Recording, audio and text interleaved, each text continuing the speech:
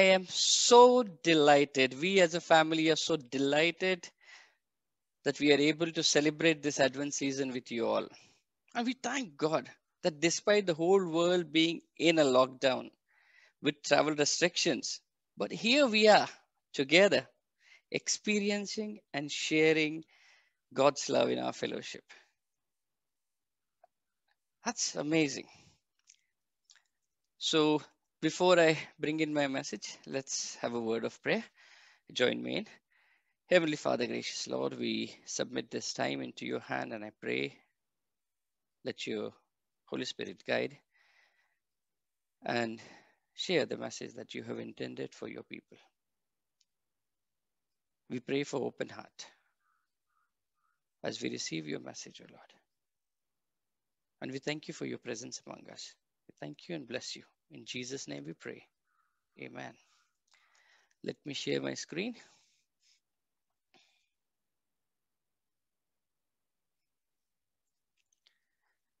Okay. One second. Okay, the theme for the second week of Advent is about the arrival of the kingdom. The kingdom which has already inaugurated in the incarnation and is foretold in these passages. Well, Isaiah 11 talk about supernatural peace and joy of the kingdom. Psalm 72 talks about vision of a kingdom well ruled. And Matthew 3 talks about heralding the arrival of the rightful king, the God himself. Now, last week we heard Pastor Devraj talking about Advent being the season of preparation to proclaim the message of hope as foretold by John the Baptist. Coincidentally, I am also speaking about preparing ye the way of the Lord.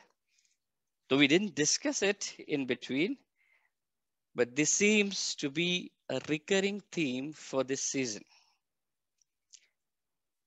In Matthew chapter 3, Isaiah talks about the voice of the one crying in the wilderness, prepare ye the way of the Lord. Now, John the Baptist was the wilderness voice of that time, someone outside the everyday self-centered rhythms of human society, who was calling the people back to the ways of God, to prepare for the movement of God. And he was doing so in a bold way possible, telling them to start over. And well, today I want to talk this in two aspects. First, what does prepare ye the way of the Lord means to us in this season? Well, Christmas can be one of the most daunting time of the year as we stampede into the stores for Christmas shopping. We watch sentimental movie marathons. We make plans to go on holidays. We spend hundreds and thousands on a plane ticket just to see each other and spend time with our loved ones. Well, it's also a time when all of us are looking for a sense of belonging. We all want to belong to somebody. Nobody wants to be alone in this season. And David says in Psalm 143, I stretched out my hands to you. My soul thirsts for you like a parched land. Deep down, we all are looking for a communion beyond our human relations. When we are in this wilderness of doing worldly things, John tells us to ache for connection with God. And this is the taproot, the lifeline of our lives. John is saying, pay attention.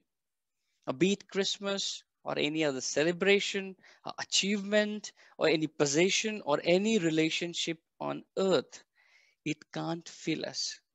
It can't heal us. Our lives should not be pinned on anything worldly, but instead our lives should be pinned on Jesus. Now we want to make straight path in this wilderness for the Christ of Christmas. We want to share with everyone that Jesus is our everlasting hope.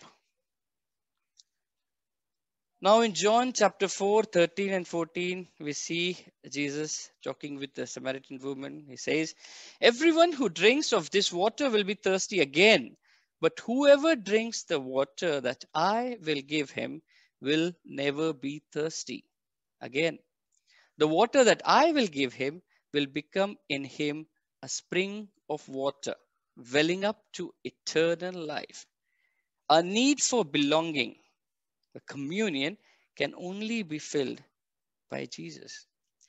Now, John calls us out to share that Jesus is the message of hope for all humanity. And sometimes it takes the wilderness voice, which has jumped out of society's rhythm and tail chasing, to remind us of this truth. Moving on to the second point. Now, how will we make this wilderness voice be a life changing relevance in today's world? How will you prepare room for Jesus this Advent? How will you make space in your heart in the midst of Christmas shopping, visiting friends, family, holidays, and parties? And one way of drawing the relevance to this wilderness voice is to put our effort in giving when the focus of the whole world is on receiving. Now, well, you might say now, Sachin, it has been a tough year in pandemic. We lost jobs. We received salary cuts. We lost our loved ones. We are barely surviving. What can we offer this season? What can we offer? Well, I would simply say, let us share Jesus, the source and embodiment of our hope and love in action. In action. Now, Christianity is not a religion, it's a relationship with the living God, it's a way of living. Now, the world out there is so divided today that we have taken out the whole relationship and made this as a mere religion of do's and don'ts. The moment we talk about Christ with people, they outrightly think that we are talking about conversion, especially in India. The essence of Christmas is merely reduced to putting decorations, buying expensive gifts, partying, visiting places. Unfortunately, during the whole Christmas, we missed out on Christ, who is the reason for the season. Well, it's time for us to share the gospel in action. Share Jesus and his message through our day to day actions. And how can we do that? Involve. Do we see a hopeless, lost friend, colleague, or neighbor? Let's go, give a listening ear, pray, and offer a hug of reassurance that everything is under control.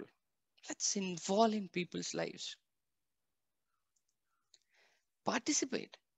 Let cook some extra food or order more and participate in eating with those who are struggling or lacking in this season. Let's participate. Well, time is the most precious commodity, right? So let's visit, make a phone call, a video call to the elderly people in our families, our neighborhood, and just spend time with them. Pray for them. Let's invest our time this season. Well, Christmas, it's all time, good time to reignite or cement old bonds of friendship. Well, you saw the start of the sitting, Uncle Anand has come, and I'm so happy. He's my dear, dear friend. Well, now, instead of spending too much money on ourselves this Christmas, new clothes, gadgets, expensive parties, lavish travels, let's save a bit and make somebody's Christmas more colorful and joyful. Let's volunteer. Let's volunteer our time in community kitchens, old age homes, orphanages, and homeless shelter. Let's spend time, and through that, let's share the message of hope. But remember, we are often busy in volunteering, spending time in ministry. But let's not forget to spend quality time with our loved ones. Well, some would argue we are old and fragile. What can we offer? Well, I would say offer your comforting smile of joy, hope, hug, and give certainty to others who are in need. You can be involved in ministry at any age. Well, in current times, our relationship within our families and in our communities have been polarized with no tolerance, either due to political ideals, conspiracy theories, fake news, or perception. Differences of opinions have divided us even more. Take out this time, this season, to unite people in truth and find common grounds.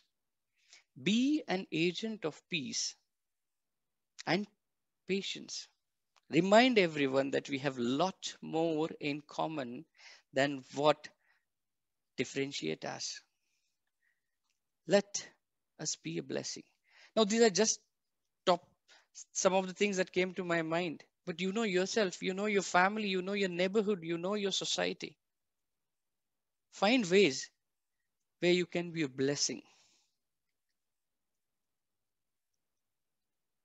May we not be seen as anything but an example of grace in the jungle of human greed this season, an example of hope and love that is far beyond and far greater than any earthly holiday can bring us.